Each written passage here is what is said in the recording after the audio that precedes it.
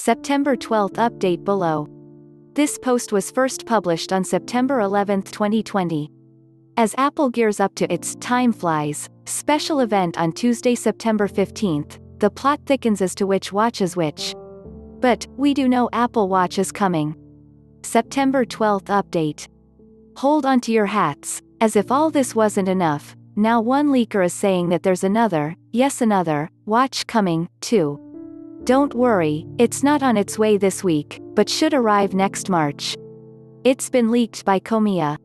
But, before we get to that, a few days ago, popular leaker at Vedadream described the new watch which is expected this week with their usual brevity by saying, S5 without ECG. That's not quite the same as Prosser's assertion that it is based on the Series 4. Although Series 4 and Series 5 look superficially the same, they have very different displays. Only Series 5 is capable of being always on, and it seems plenty unlikely to me that the new affordable watch would have an always-on screen. In that sense, Prosser's suggestion seems that bit more accurate. However, at Vedadream had an intriguing addendum. When it was mentioned that it makes sense to replace the Series 3 with a new budget watch, they replied, S3 will continue to be sold. Which is when we turn to the musings of Komiya who, just minutes ago, tweeted that Apple Watch SE will be coming not this week but next March. It's something different from what Prosser said, the tweet makes clear, and will use an old design, will replace Series 3. So, maybe that's it. Series 6 and the new, affordable watch will launch next week, with the Series 3 still part of the range until March when this new, old design watch launches. It's all quite complicated.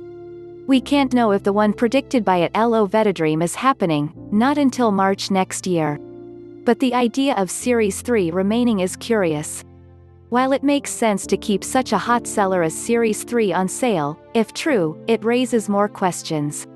Series 3 sells for $199 and up. So, will Apple cut the price further, making it cheaper than some basic trackers and undercutting watches like the Fitbit Versa 2, or release the new, affordable watch at a higher price? It seems an extra layer of complication for Apple. Right now, there's the older Series 3 which is cheap because it's older, and then 4 distinct Series 5 models in aluminum, stainless steel, titanium and ceramic finishes. Not to mention Nike and Hermes versions. That's a lot to choose from. Still, Apple has wanted to offer maximum choice with the Apple Watch since day one, so this could be a continuation of that mantra. And with demand for wearables growing exponentially, why would you retire a top-selling item? And, is Series 5 going to be canned or will it stay current, too? Questions.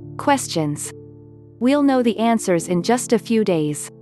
The latest report claims that the highly anticipated budget watch, colloquially known as Apple Watch SE, will be unveiled alongside Apple Watch Series 6.